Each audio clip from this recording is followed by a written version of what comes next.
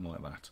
Now, actually, the number of people who have actually lost their home, whilst it is a tragedy for those who have, is far smaller in terms of a percentage of the number of people with mortgages than it was in the 1990s. And the other thing is that there's about 500,000 people who are still in work now because of the positive actions we took that otherwise wouldn't have been if we just had that sort of leaving to get on with it. If you're a first-time buyer, Rob, if you're a first-time buyer and you're going into your high street bank tomorrow, you're going to be faced with an interest rate of around about 6% on a base rate of 0.5%. You're absolutely right. And what's happening is that the banks are trying to rebuild their balance sheets. They're trying to strengthen their situation so that they are not going to face the same sort of fragility, and indeed strengthen their credit rating around the world. Because, of course, if the bank themselves is borrowing money from other banks around the world, they're going to have to pay more for the money that they are borrowing because they've got a poor credit rating. And the only way they can address that is to strengthen their balance sheets. I mean, you're a businessman, you know all this sort of the way of these things work. So you're going to have the situation where the banks, will be making profits hand over fist to re-strengthen themselves. We have to make sure that, one, any profits that they're making, like, for example, the windfall that we're having on the bonuses, but any profits they're making are properly taxed so that we bring that money back into the exchequer. But we also need to make sure that once the banks are recapitalised and are at a position where they are strong again in the world economy, that we then put the checks and balances in place to make sure they can't make obscene profits out of everyday folk. The other thing we need to do with the banks, of course, is to make sure that that regulatory system is strong, is making sure that they're not making money on things they don't understand, is that they're properly disclosing how they're going about their business. But the final thing I would say is, if we'd have done what was being said to us by the benches opposite and sat back and just let the banks get on with it, if we'd have allowed the economic system in our country to collapse, which is what would have resulted if we hadn't stepped in and bailed them out, then we wouldn't be having this conversation here now. Because if you think about it, everything we do in our lives now, in some way or another, involves the banking system. Whether it's paying our bills, whether it's getting our wages, whatever, it is all happening through the banking system. And if that wasn't there, then we would be in a heck of a mess. And trying to sort of rebuild that for absolutely nothing would be a generational problem. So we had no choice. We had to step in and hold the banking system up. We could not allow it to fail, because if we'd have done so, everything would have fallen over in this country, and possibly even wider than that. Well, back to Stoke-on-Trent. Election campaigning, it started, hasn't it? There's candidates with a hat in the ring. We know that Dr. Allen's going to be fighting it for the Lib Dems and so on. Has the election even started for you now?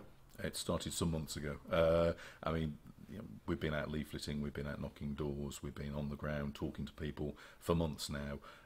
And indeed, it's really an extension of what I've tried to do as a Member of Parliament anyway, because I think as a Member of Parliament, you've got to be out on the doorsteps talking to people. You've got to be finding out what people's concerns are, what their worries are.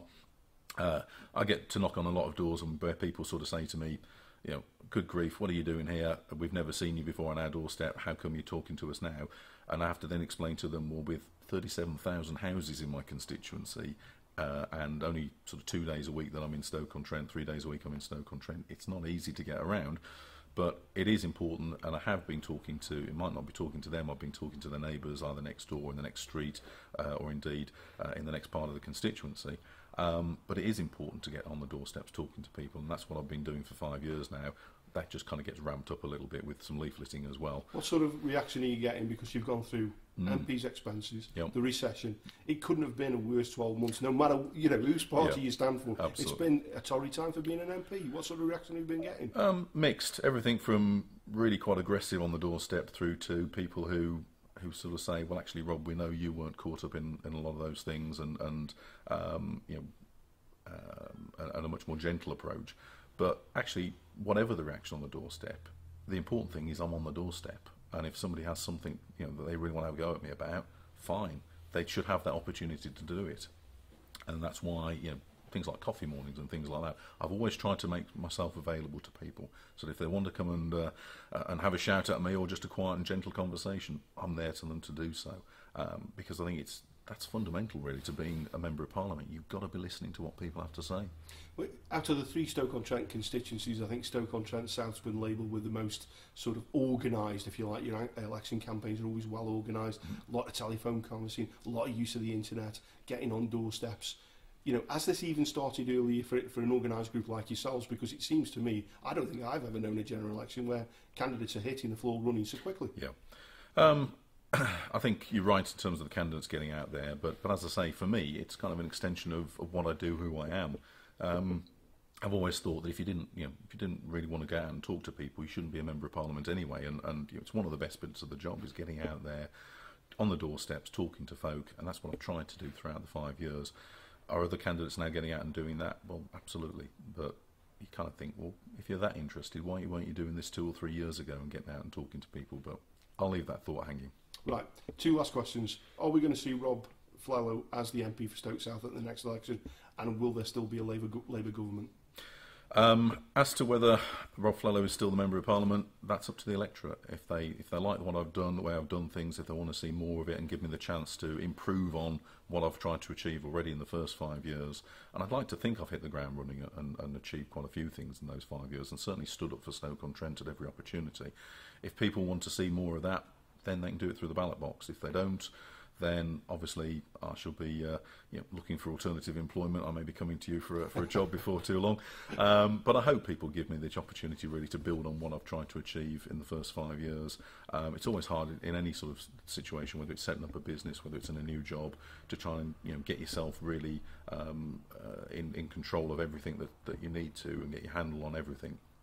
Try to do that. There's some areas that I still need to put more work into, and what I would like is another 5 years to really get to grips with some of the really entrenched issues that I've just been able to start on really now. In terms of a Labour government, well, again, ultimately it's up to what happens in perhaps some of the marginal seats around the country as to whether there's a Labour government returned. I would just say to people, look back at history. History does repeat itself. What we've achieved in 12 years, we've got, you look around Stoke-on-Trent, we've got Sure Start centres, we've got a brand new hospital, the first in 140 years, we've got new health centres, we've got new schools, we've got new road networks. Everywhere you look, there is an improvement.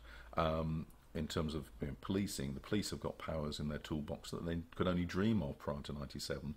You contrast that to the 20 years of Conservative rule before it, when we had the mines closed, we had no investment, we had schools that were crumbling around people's ears, we had a hospital that wasn't fit for purpose.